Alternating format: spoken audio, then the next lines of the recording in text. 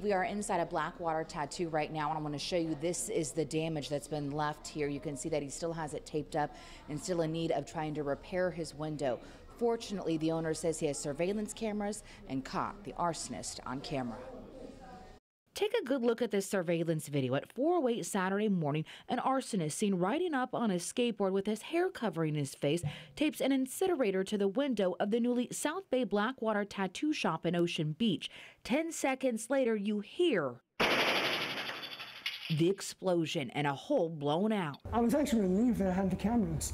Owner Mike Kellerman did not know his tattoo shop, one that just opened last week in the heart of OB in the 5000 block of Newport, had been damaged until he came in Saturday morning. I saw my window. I was like, oh, man. He immediately checked the surveillance camera from inside the parlor. And the immediate reaction was, cool, I gotcha.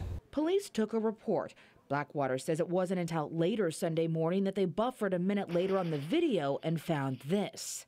2 other individuals come up like it was nothing, are laughing, look through the hole. We're not showing their faces since they've not been named suspects, but if you recognize them, it might be a good idea for police to talk to them. You can see one is wearing a USC hooded sweatshirt and Nike logo flip-flops. We're gonna catch this guy, we're gonna catch the guys, whoever's involved, and I'm gonna prosecute him to the full extent. Kellerman does not know who would do this. He says he did get in a confrontation with another tattoo owner last week, but he didn't think it would make him a target. And it's not just for me, it's for Ocean Beach. I'm here now, and this is my business home.